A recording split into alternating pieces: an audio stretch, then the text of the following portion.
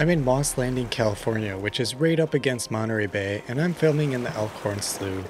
This slough stretches on for almost 7 miles and is California's second largest estuary and home to over 700 animal species. It was designated as the United States' first estuarine sanctuary.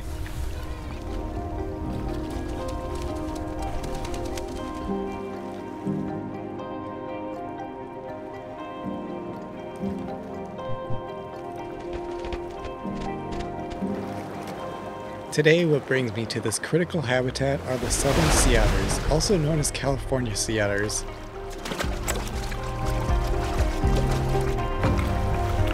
Southern sea otters live on the California coast, ranging from Half Moon Bay in the north to Santa Barbara in the south. Here at Elkhorn Slough, an estimated population of 140 sea otters makes it the highest concentration found anywhere.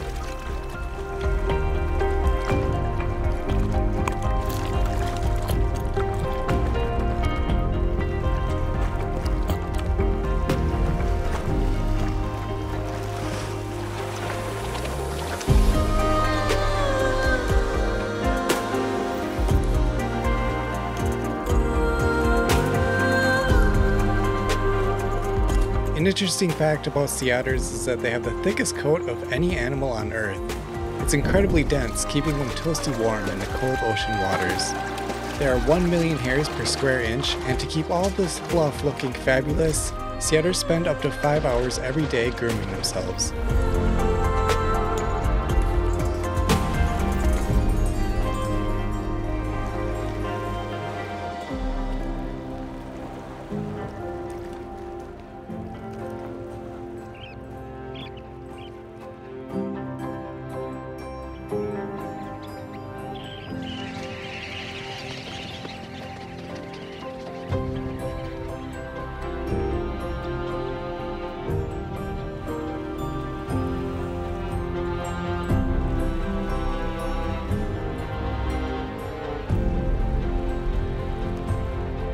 When they aren't busy grooming, they also need to eat an extraordinary amount of food to keep up with their fast metabolism.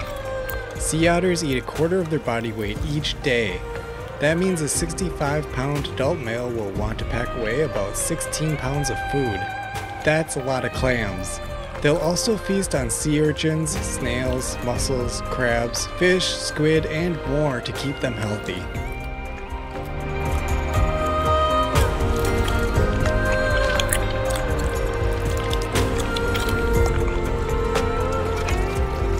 Southern sea otters have been through a lot in the past few centuries.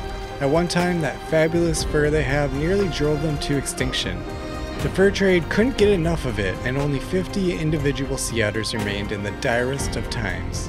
In 1911, the first protections were put into place to help them recover from the devastation.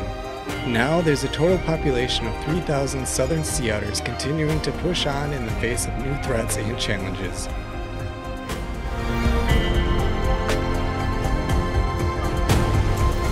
After spending an extended amount of time with a hungry sea otter, Hallie and I went over to the shoreline of Moss Landing State Beach to catch the sunset over the ocean.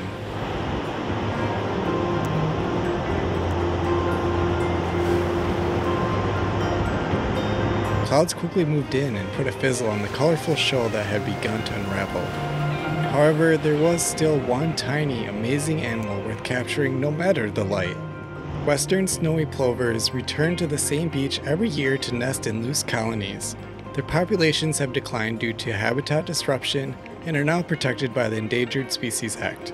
With the light quickly fading over Moss Landing, this will have to be a story to tell another day.